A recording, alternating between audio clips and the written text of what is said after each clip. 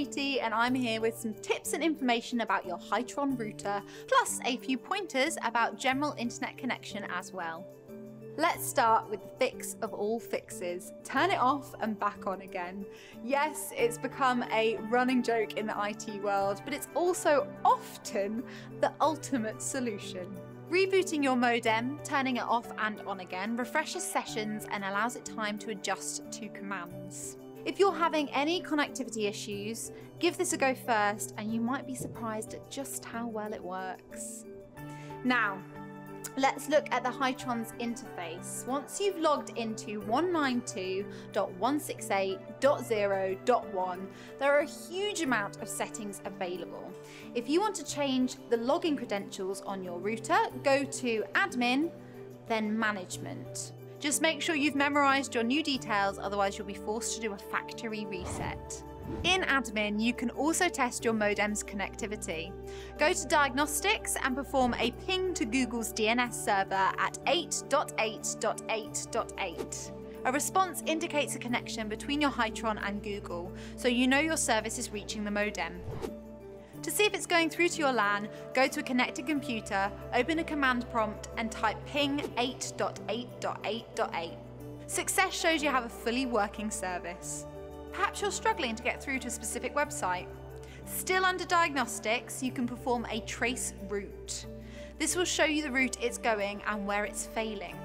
If you want, you can do a command prompt on your computer to see the full journey. Just type trace RT followed by the website name. Does the trace route complete? Or where does it stop? If you can get this information, you are well on your way to diagnosing what's happening. And it's worth taking a screenshot of the trace result for when you speak to us or your IT team. If you need to find the backup feature, this is under Admin as well. If you're setting up a LAN, we highly recommend doing this after applying your configuration, in case you need it at a later date. The wireless heading holds all of your Wi-Fi settings. You'll need this if you want to turn the Wi-Fi off or on, or change your SSID name or password. Just go to Wireless, then Basic Settings, and make your changes. Make sure you use the tabs shown for 2.4 GHz and 5 GHz, and don't give them the same SSID name, otherwise it won't work. Wi-Fi passwords can be changed under Wireless, then WPS and Security. You can also change the wireless channel here if you need to. We recommend you use Auto, but sometimes you might need to select channels manually, in which case 1, 6 and 11 are the best. Finally, if you're after network information about a specific computer, open a command prompt and type ipconfig to see that computer's IP, plus some other useful information.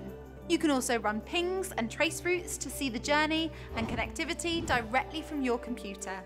I hope this has helped. If you need anything else, why not check our help and support pages, or for more information, talk to us on live chat.